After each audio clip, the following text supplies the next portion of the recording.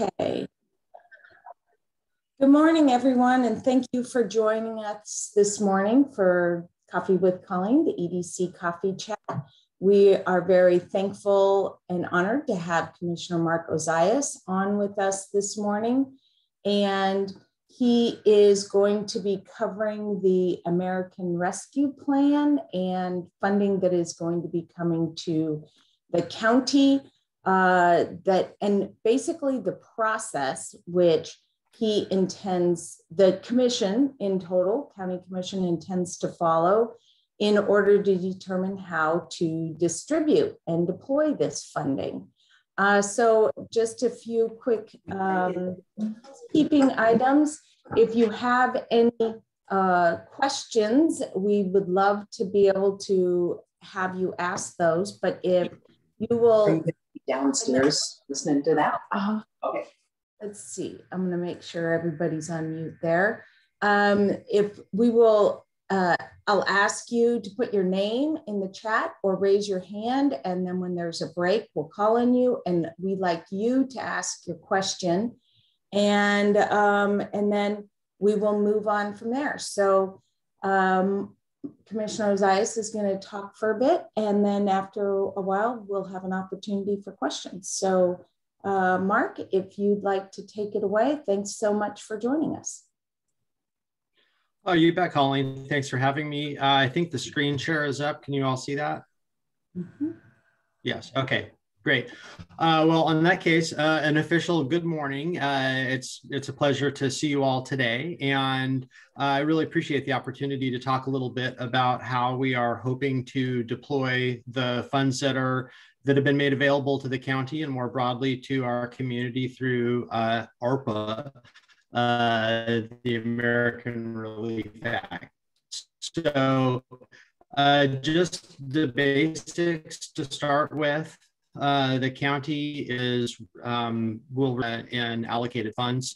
The first $7.5 million has just come in, and we expect the second $7.5 million to come in approximately 1 year from now. Each of the cities, Port Angeles, Sequim, and Forks, also received allocations, as did all of our local tribes. So in total for our community, we're expecting an influx of over $25 million in relief funds to flow here over the next couple of years. And that's just in the direct funding allocations. There are a number of other funds that are flowing through a wide variety of channels, and that's part of our process is to really understand what all those channels are. So in essence, we have until 2024 to obligate all of these dollars and actually through 2026 to spend them. So unlike the CARES dollars, which we had a very tight timeline and a quick turnaround to get those dollars deployed, this time we have a little bit more opportunity for planning. And so I'm really happy about that. At the same time, of course, we want to turn around and get these dollars, as many as possible, out into the community as quickly as we can. So this time around, we're really going to try and balance speed with planning, and we'll see how that works. So when we look at how our county did in comparison to other counties with our CARES Act dollars, we did really well, actually, I think, in terms of getting ourselves organized and in terms of deploying that resource. Over 60% of the CARES dollars that came to Clallam County, we were able to turn around and put right back out there into the community. Certainly, a lot of that was with the help of Colleen and the EDC, certainly with much of the business and nonprofit organization support. Of course, we had a lot of other help as well, but our goal this time is going to be very similar. We want to get as many of these dollars out into the community as possible. So the structure that we're trying to put together here has a couple of different pieces. First of all, we are working right now with all of our department heads and elected officials to identify what sort of internal costs we might have that are appropriate uses for these relief funds. So those would include things like lost revenue. For example, the fair has been canceled for the last 2 years. That equates to lost revenue for the county. And there are a couple of other categories of lost revenue, although I don't expect that to be too major. Certainly, there have been a number of technological upgrades that have been necessary in order to support our open and public government during COVID times. And so those types of expenses would be another example of internal expenses. The most significant internal expenses I expect us to be using some of these dollars for are in the public health arena. And while we don't have a sense, quite yet of what that looks like, we've heard Dr. Berry speak of sort of moving from a pandemic mindset to an endemic mindset with COVID. So basically what that means is we expect it's going to be with us for quite a while, and something that's going to continue to need intense and ongoing focus from our public health department. So I would anticipate a suite of public health needs over the next few years. Ranging from obtaining enough PPE to supporting a contact tracing team, et cetera. So we just started working to identify all of those internal costs, and once we have a sense of that, then we'll know what is left over to be able to deploy out into the community. I want to take a quick break. I see that the county's Chief Financial Officer, Mark Lane, has joined the call, or perhaps has been on, and I just saw his face pop up. So Mark, thank you for being here this morning, and don't be surprised if I lean on you, here during the rest of the presentation. Moving from internal costs, then next is what are the needs out in the community, and how can we best deploy these funds? And so one of the things that we're working on right here up front, and Colleen has really done a lot of work to help us organize this. And the screen share that I've put up is just one of several dozen slides that she presented to the commissioners a few days ago to help us and help the community understand all the different channels through which funds are flowing, and where there's a lot of resource and where there's a little. But really, that's our first order of business. There are, in addition to these direct allocations, there are funding streams flowing through federal agencies, flowing through state agencies, flowing through economic development entities and others to affect different areas out in the community. For example, in the behavioral health arena, we know that there is a lot of resource that's going to be flowing to providers, and that's going to be coming in a variety of different ways. We know also that behavioral health is one of our most significant community needs. It was before COVID. It is even more so after COVID. So, we'll be looking at what are the gaps in that system. Childcare is another example. There are probably, at least a half a dozen different ways that this Relief Act is supporting childcare, but right now, it's hard to say how all those pieces are going to come together and actually impact that right here on the ground in Clallam County. So, the basic structure that we're trying to think about with regard to any category of relief is, we know there's an immediate need, we know that there's a long-term need, and we know that it's going to take a little bit of time with some of these categories to understand how all the different channels are flowing. So as a first step, we are working to identify within a variety of categories what is our short-term need, like maybe through the end of the year, and then more broadly, what is our need for the next several years, like probably through 2026 at the very least. And so we think that structure will allow us to get some of this funding deployed right away, as the rest of it takes a little bit more shape, and we all develop a better understanding of where resources are going and where they're not. Then we'll be able to more effectively address those gaps. So the basic areas that we're looking at out in the community to deploy these resources include childcare, mental and behavioral health, hunger relief, local business support, housing, broadband infrastructure, and I think those are the primary categories. So we're putting, as much as we did with the CARES Act effort, we're working with a lot of partners and putting together working groups that will, within each of these areas, that will help us define those short and long-term needs. So for example, excuse me, in the childcare arena, Lynn Keenan, who I just saw pop onto my video screen a moment ago, has been working really hard. Hi, Lynn. Working really hard with the team that came together right after COVID hit and started talking about how we were going to support child care with CARES Act dollars. You know, that group has stayed in touch, and Lynn is leading the effort to help us understand what the short-term and long-term needs are there. In the mental and behavioral health arena, I've reached out to the chair of the county's Behavioral Health Advisory Committee. Her name is Stephanie Lewis, and she is actually the administrator of our regional behavioral health organization called the Salish ASO.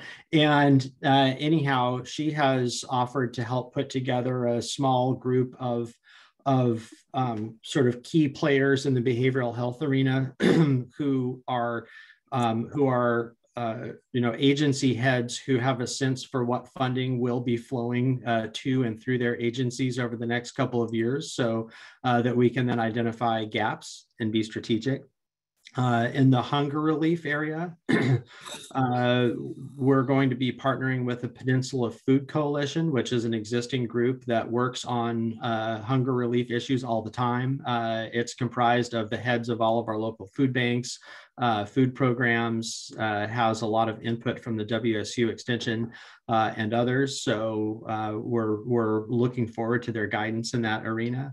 In the business support arena, we're certainly going to continue to lean on Colleen and the EDC team to help us understand, where the gaps are and what. And I imagine that it's likely that we're going to probably do at least one, if not several, rounds of grant funding. Although we haven't really, discussed the parameters for that yet. But I don't think I'm going too far out on a limb to think that we might use a similar model as we did with the lifeboat grants. Although I think we would probably think of those a little bit differently, but we do expect to deploy a resource out to our business community, which has been impacted. And hopefully with a focus on businesses that haven't had access for whatever reason, whether that's because the relief didn't flow their direction or because, there was a holdup at the bank or whatnot. But we'll be looking to fill gaps there. In the housing arena, Commissioner Johnson, who may be on the call this morning, if you are, I don't see you yet, but if you are, hello, Randy. Commissioner Johnson is offered to partner with Christy Smith at the United Way, who has been doing a lot of work to try and organize our community already around housing issues. So that working group, I expect, like others, will come forward with some recommendations both for the next year and then over the next couple of years. And then in the broadband arena, the county and the port have been working closely together here over the last several months, in particular,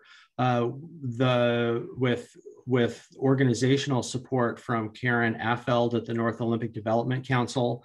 In essence, there are a lot of rural broadband funds flowing, and our job is to get ourselves organized as quickly as possible so that we can describe what those opportunities are.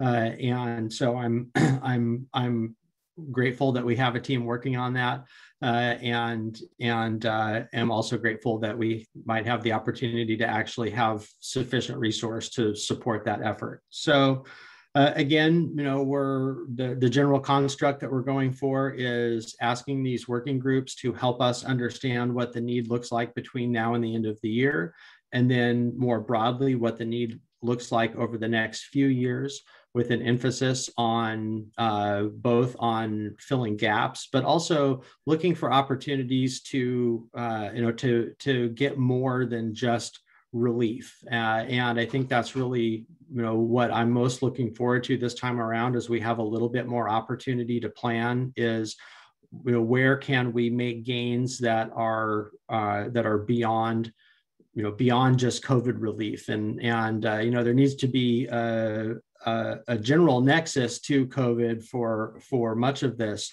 However, we do have a little bit more broad flexibility in some arenas than we did with the CARE Act. And so if there are opportunities for some significant gains here for our community, we're going to be looking for that, in addition to just filling gaps.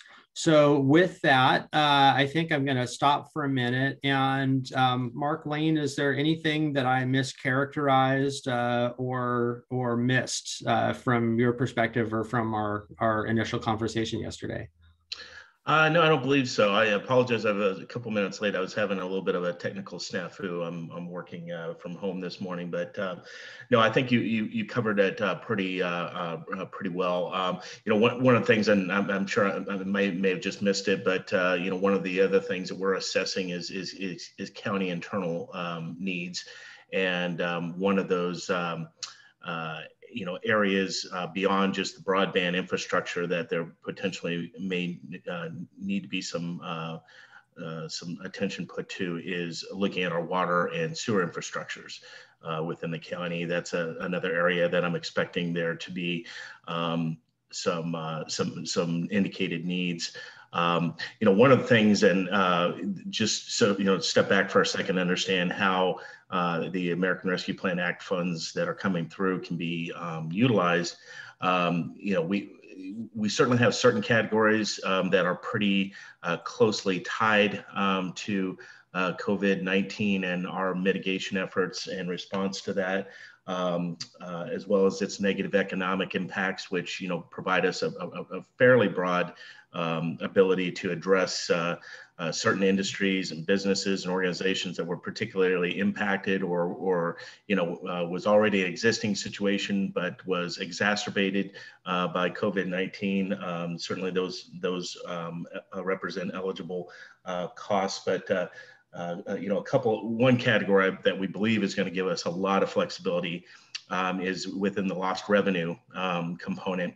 Now, we have not, as a county, quite nailed down how much that is, but essentially what that will do is for every dollar that we, according to the U.S. Treasury calculation guidelines, indicate that we lost in revenue in comparison to our base year of comparison, which was 2019 pre-pandemic, we will actually be able to utilize those funds for pretty much any cost relating to provision of government services. So as you can imagine, when you look at the breadth of what the county does in servicing the needs of its citizens, that's a very broad category. And so that will, even if we have certain costs that don't necessarily fit directly in the COVID affected arena, that category we believe is going to give us a tremendous amount of additional flexibility to put those dollars at work,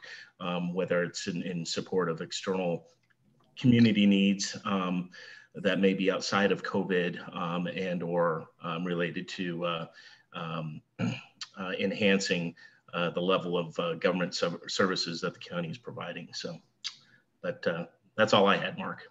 Great, thank you. And I guess just to conclude before we move on to questions is that our goal is to work closely with our city partners and tribal partners.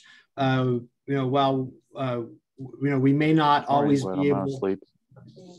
While we may not always, have exactly the same priorities, at the very least, it's really important to me to make sure that everybody who is responsible for allocating some of these funds at the very least knows what each other are doing, if not actually, really coordinating on efforts. So I also want to make sure and say thank you to all of our colleagues in Forks and Port Angeles and Sequim who have been such active participants throughout the COVID pandemic, and certainly here in this effort to get organized around relief dollars.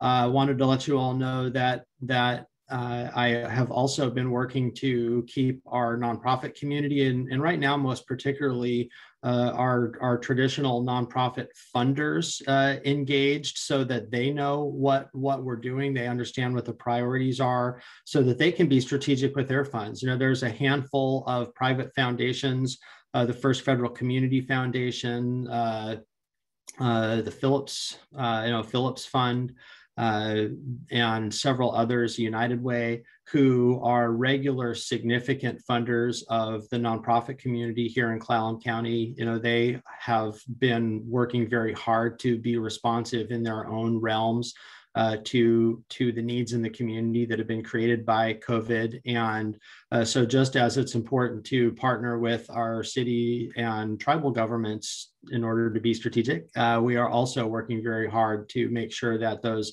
nonprofit funders are informed and engaged in the conversation right from the beginning, because certainly it takes all of us working together if we're actually going to achieve the gains that we're hoping to see here. So with that, I dropped a link in the chat box to a pretty good overview of how these funds can be used for those who are interested.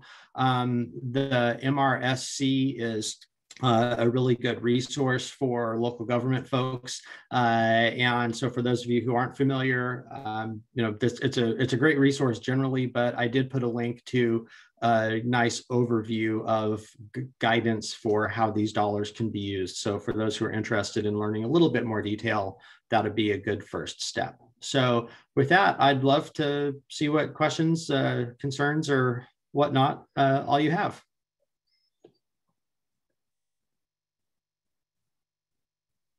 So I don't see questions right now. So, but I would like to just share, since we have a bit of time here, I'm going to go ahead and share my screen, and with a few other of the slides that I presented at the meeting with the commissioners, and just talk a little bit about some of these buckets. Specifically, I wanted to spend some time talking about businesses, because this is an economic forum, and talk about what kind of has happened with business relief in Clallam County.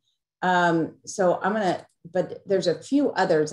Just wanted to share that this is a table showing what the different school districts in our county have received. So I'm going to go to slideshow that it showed, so it shows up a little bit better for everyone. So there's in the elementary and secondary school emergency relief fund that was delivered from the state to local school districts. There was about 35 million that in total, ESSR 1 and 2 have been distributed last year and then February of this year. And then there will be more funding coming out, shown in the fourth column there, ARP ESSR in July. And so that's intended to help narrow that gap of lost education that's occurred during the last 15 months, since so many kids had to learn over Zoom, and that's not necessarily a good format for a lot of people. I'm sure school board members could tell us a lot more about that. And then also there's education or funding coming to Peninsula College that is about $7.5 million.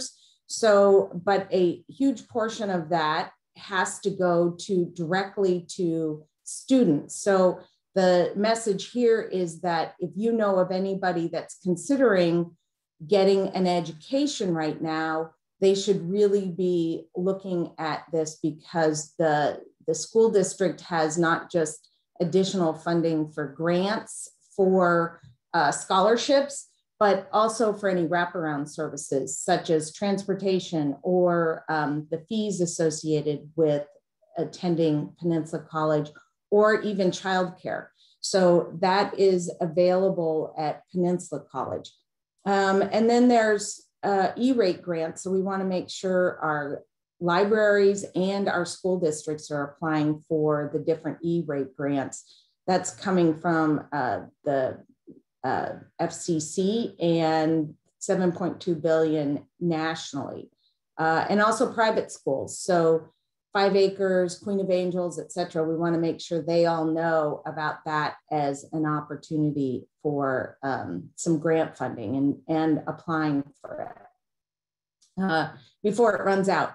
And this is just a recap of what the cities and the county will be receiving over a 2-year period. So as Commissioner Ozias said, half of the funding will be distributed, or I believe has been distributed. I know that Mark said the counties received theirs. I'm not sure if the cities have received their first round yet. But so the elected officials will be deciding how to distribute those funds. And the great news is that the amounts going to cities is quite a bit more than everyone was initially told. It had been that as an example, the city of Sequim was expecting 1.6 million, and now it's 2.1 plus. So great news, and they'll be able to deploy those funds in, as I understand, the requirements are very similar or exactly the same as the counties. Mark, do you guys know about that? The rules for the cities relative to what the deployment rules are for the county for these funds? Are you talking, Colleen, about the allowed for uses of the funds by the city? Yeah, they essentially mirror what we've talked about at the county level. The cities and counties are all roll up under the same state and local government coronavirus relief funds rules that are governed by the Treasury. Great, thanks, Mark. And then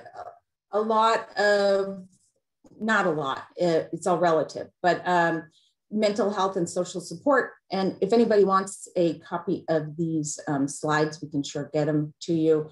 But then also quite a bit of funding through housing and utility assistance. A lot of that will be directly from the state where individuals apply. So we'll be having that information as it rolls out on Choose Clallam First, so that individuals can use that as a resource if they're a homeowner. And additionally, there's funding that will come through to, say, Serenity House and OLICAP for rental assistance, and then LIHEAP as an example. So for people that are behind in their energy payment bills to PUD, that will be a resource through OLICAP. And let's see, so that covers different options there. Then hunger relief options. A lot of this is direct formulas that will go directly to individuals if they're connected to SNAP or to WIC, et cetera. School meals now that kids that are on free and reduced lunch, they can get funding through the summertime. And then the biggest bulk of the funding coming out from the federal government is to individuals. So the $1,400 individual stimulus payments, those have already been distributed by and large. Unemployment insurance, and then the child tax credit and earned income tax credit expansion on people's tax return.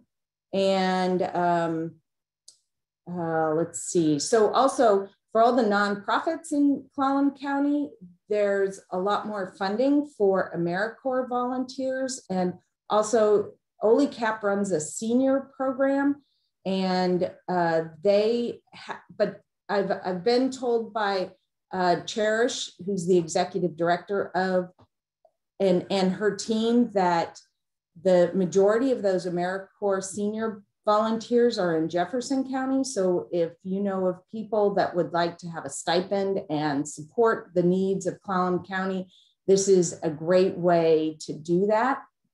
And then as an example, OLICAP has the group of volunteers that receive this stipend that is now being beefed up by $1 billion nationally. And so they can support things around economic development. So it's a coordination with the AmeriCorps Senior Program administrator in Jefferson County to get some of those volunteer services. Transportation, I know I saw Kevin on. Kevin, do you want to speak to this at all? Yeah, Colleen, sorry, I had to step out for a minute. If you could. Yeah, go right ahead. What was your question there? Oh, I have on the slide you had shared with me last week.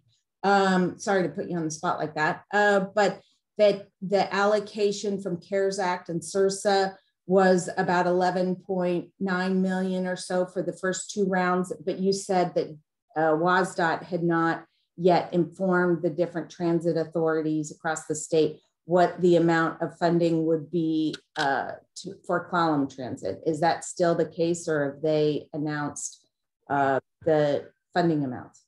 Yeah, the only thing for sure at this point is we did receive our awards for the CARES and the CRISA funds. And at one of my my transit meetings we had, the American Recovery Act funds, they don't know the total amount and how that's going to be distributed to the transit. So at this point, but probably within the next few weeks, they believe they'll have those awards. So. Okay. And then I saw a couple people from the port on. Does anyone want to speak to the airport relief and how that has been distributed at this point?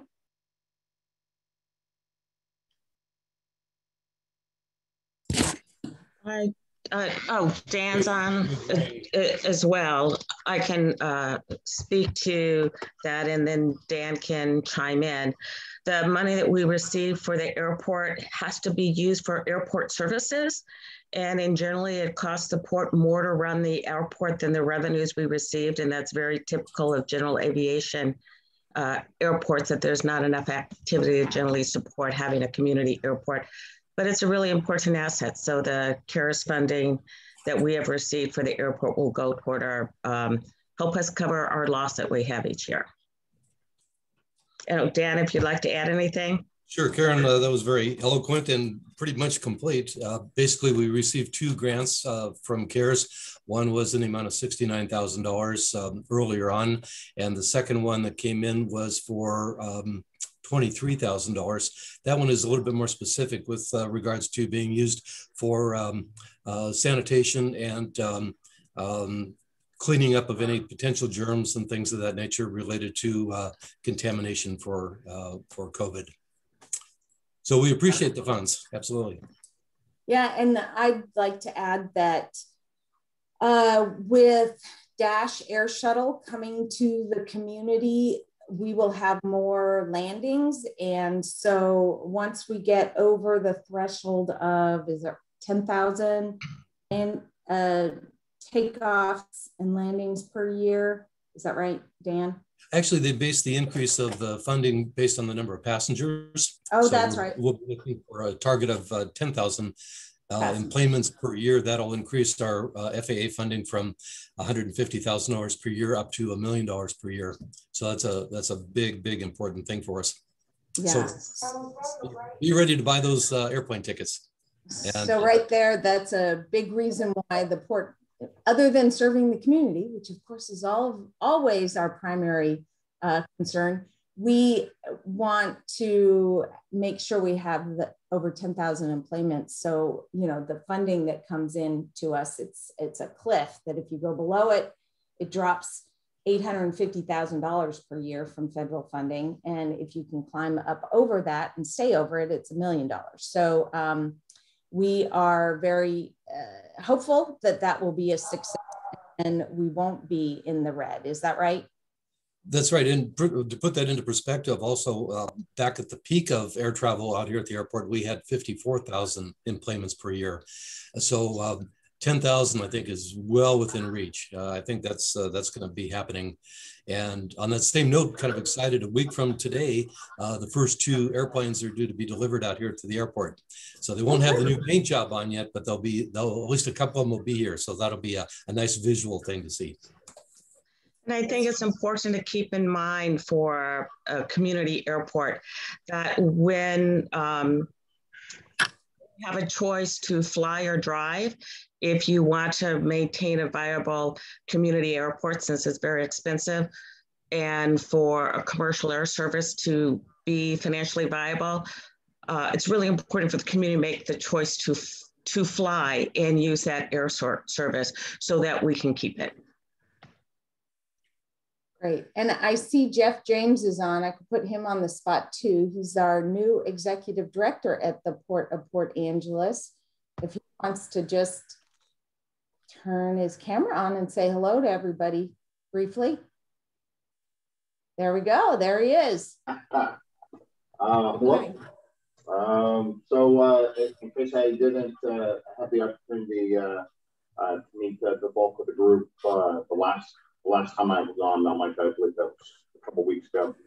But yeah, I started the executive director role on this Monday, actively getting up to speed, and look forward to contributing to the community and to the port operations overall. Great, thanks so much, Jeff. So I will go ahead and go back to the slides here. So I won't go over that. There's all sorts of different funding categories. What I did want to get to is the slide around funding that has come through to businesses in our county. And the update from this, we've been surveying restaurants that have received any restaurant revitalization funding. We've been working with 80 restaurants across the county to ensure that they have connections and advisors from SBDC and CIE as an example, and or their own accountants that they work with or CPAs to apply for restaurant revitalization funding. And so far we know of 5 restaurants that have been informed that they will be receiving some pretty significant funding, but the pot of funding nationally is $28.6 billion, but the SBA has said they've received over $75 billion worth of asks. And that has been stopped because there was a lawsuit filed about around I don't know how to describe this correctly, but the fairness of it going to minorities and women. And so until that's dealt with in the courts, there won't be more funding going out, as I understand it.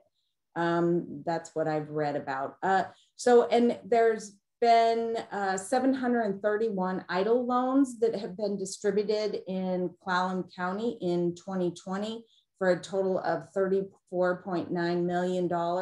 Now that is a loan that has to be paid back, but they're really lucrative terms that I believe, if I recall correctly, 3.75% interest for a for-profit company and 2.75% interest for a nonprofit. And there's also been 1.369 million distributed in EIDL advances. And then that was right at the beginning where you received $1,000 per every employee that you had, up to 10,000. But they ran out of money. And then the program after that was created following that was that there would be the ability for businesses to apply for funding if they were in a designated census block. But as a couple people probably on this call can tell you, it was a really arduous process to prove that you were eligible to receive the funding. Even if you knew you had applied, you were in the right location, and you could show the drop in revenues. Thank goodness for Janie Sacco at SBA. She really carried some people through this process and didn't give up. But so people could get up to a total of 10,000 based on what they had received before, and up to 10.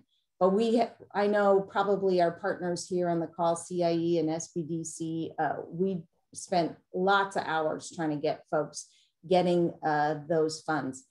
And then rural provider relief, there were 103 awards countywide, and that was between round 1 and round 2, there was 25.5 million that was distributed to dentists and any provider that took Medicare. And I have this wrong here. Round 3 is opening soon, and it's not 8.5 million nationally, it's 8.5 billion nationally. So there's going to be more funding that will come through, and those providers can again apply for the funding. So we're going to be making sure our providers know, and I'm sure OMC will be working with them as well to make sure everybody knows about that. The Paycheck Protection Program was 114, almost 115 million was funded in our county. In 2020, there were 1,440 that received 85 million, and then that supported 11,441 employees. And in 2021, there were, before it closed, there were 519. So, and there were 30 million distributed to Clallam County businesses that supported 3,703 employees. The average amount went down dramatically because in the second round, you had to show that you had a 25% reduction in revenues. So for some businesses, it was a bit of a windfall because they really weren't hit that hard. And when they applied, they were open, and it just went to paying their employees generally. But for others that were really hit, maybe because of the type of business they are, and they had a lot of expenses, but not necessarily with employees. Some businesses, actually 31 that we know of, were not able to apply for the funding in the second round, mostly because of the bank that they were working with and the issues they had there. So that's going to be a targeted group that I think we're going to want to support in if the county does distribute more. I probably won't say if, when the county distributes more funding to local businesses. And then we've had webinars on the Family First Coronavirus Response Credit and Employee Retention Credit. It's a really fairly complicated process, especially for micro enterprises. And then Shuttered Venue Operators Fund. The SBA hasn't put out any information other than 50 entities that have received funding from that, and you had to have brick and mortar. So our festival and festival operators and the like, event sponsored businesses were not eligible to receive any funding there. And here's a recap of what has gone out. There were really quite small amounts for Working Washington 1 and 2, 3,500. And then in 3, it was more, 12,500. And in Working Washington 4, we believe there were about 25 businesses, but Department of Commerce won't release that information. until they've closed it out, but each of those were up to $30,000. So we've been working with those businesses that have received funding. And let's see, so Lifeboat 1 and 2, there were a lot of businesses applied that weren't awarded. And that was also a bulk of funding went to Blackball and ACTI that were hit pretty hard. Anyway, I won't go through the rest of those. I'm gonna stop sharing and see. We have some questions in the chat. So I'll let Mark, if you wouldn't mind, sure, some of those questions. Yeah, since you're just referencing Blackball, I will speak to that briefly. As you noted, last time the commissioners made a significant allocation to Blackball, recognizing, and ACTI, but Blackball specifically recognizing the unique and important role that business plays for our county. And so we are sort of thinking about Blackball separately from the rest of the small business support, and we're working closely with our state legislative delegation. And I do expect that between the state and local leaders here, we're going to be able to continue to do what we can to support Blackball. So we're looking at that separately from the more general business funding. And I do expect there to be some significant support for Blackball, not enough to meet their need, which is tremendous, but hopefully enough to be a substantive help.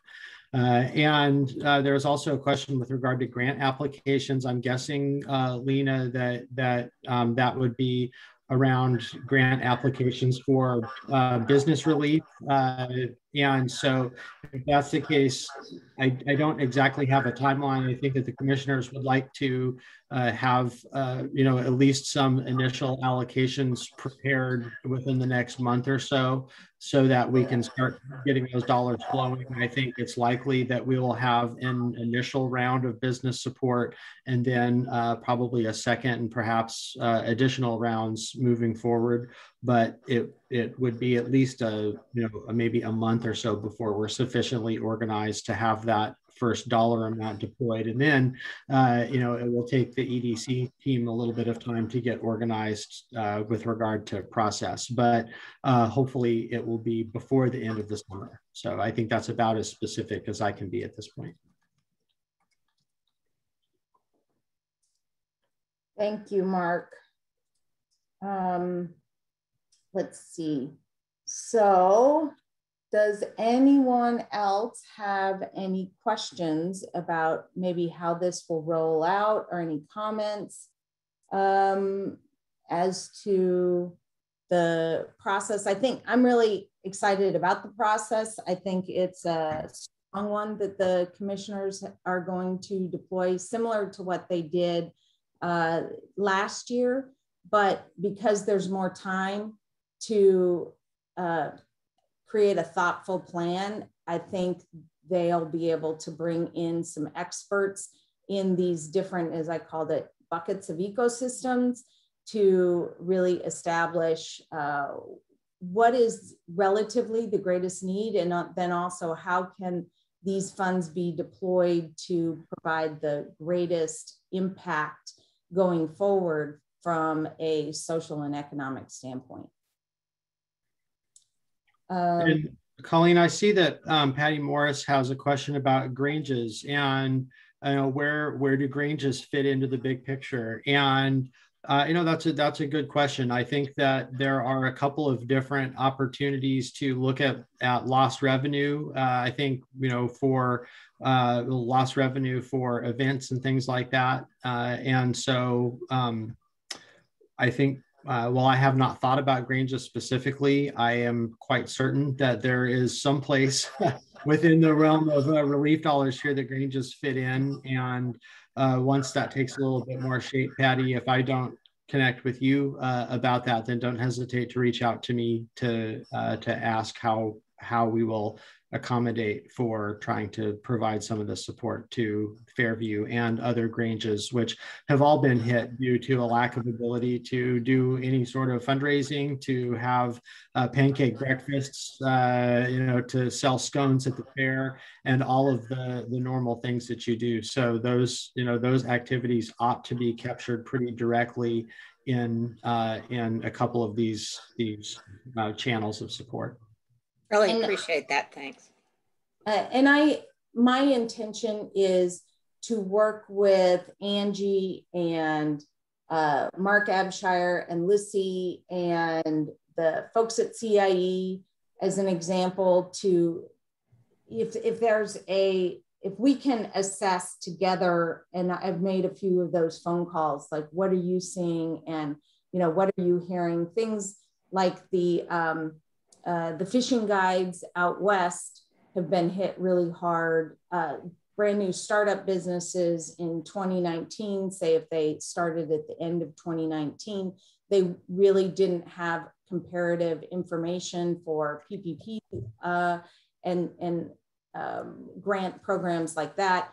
So we know they were left out.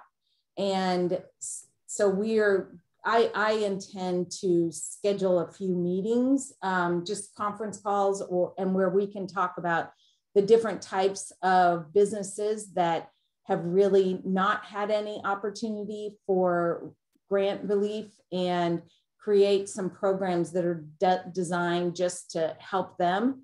And so that's where I could see the Granges coming in into that discussion. But that design will be created by what we will recommend to the county commissioners as to what types of businesses to target. And then they will approve that, and we'll work with Mark, and we'll then open up applications. We'll have, again, a committee to review the applications and then go out to distribution. So hopefully by the end of the summer. So anyway, that certainly is my intention. And if you can think of types of businesses like Patty brought up that have been left out for one reason or another, please let us know. I'm really disappointed in PPP funding not going out to a lot of businesses this last year, because the amount of funds that we have pales in comparison to what they could have gotten in a PPP round. And they went through the whole process of trying to apply for that funding. And we're talking $80,000, $100,000, not $10,000. And so it's a real bummer that occurred. So I'm very hopeful that, we can try to fill the gaps as much as possible based on, something that occurred that was at no fault of their own. And when they found out about the problem, it was too late. So the funding had already closed. And Colleen, that's why we're both looking at trying to identify gaps, but also trying to think beyond gaps and what are opportunities for long-term gains. And I think we're going to have the opportunity, at least in some instances, to be able to do both of those things. And there's no doubt that there was, there were businesses and organizations that had access to much higher levels of funding for whatever reason. Others, and sometimes through no fault of their own, were really challenged to do that. And some just, fell through the cracks. And so that's why we're really working to do both of those things, identify gaps and look at more long-term opportunities. Mm-hmm. Yes. All right. Well, does anybody have anything they want to add? Because if not, we could call it a morning and you can have 6 minutes back of your life. Okay, well, thank you everyone. And again, if anybody would like a copy of the slides, they are public information. We presented them to the county commissioners on Monday, but I'll be happy to send them to you. And I've updated a few of them based on some new information that came out fairly recently. Yeah, thank you, Colleen. And I just would really like to acknowledge that the reason why our county has done relatively well with regard to keeping ourselves organized and building partnerships so that we can be smart about allocating all these dollars is because of all the hard work that that so many people on this call do to foster and maintain relationships and to really think collaboratively and to prioritize working together. All of you understand that that's not always easy. It takes a lot of effort to be collaborative and because all of you have put the effort into building those relationships, we are very well positioned to act quickly and to act thoughtfully and to do a good job with this, very unusual bit of opportunity that we have here. So I just want to say thank you to all of our partners out there, and thank you for the work that you've been doing, and thank you for your partnership. The county commissioners certainly depend on it, and Colleen and the EDC have been truly amazing resources here over the past year, and we're very fortunate to have such a well-developed and well-rounded economic development community. And Colleen, I can't say enough about your leadership here and helping to keep us organized. So thanks to everyone on this call, and Colleen, thank you for the opportunity. Thank you very much, Commissioner Ozias. I really appreciate it. And again, this is a team effort between our chambers and CIE, SBDC, NPBA, you name it. We got a lot of different people working to help businesses and our community and all the different nonprofits that really help our society with folks that have issues. So thanks, everyone. And we'll have this recording up on the website, Choose Clallam First. So if you want to share it or look back there, it'll be available. Thanks so much and have a great day. Thanks, Colleen. Bye-bye. Thank you, Commissioner Ozias.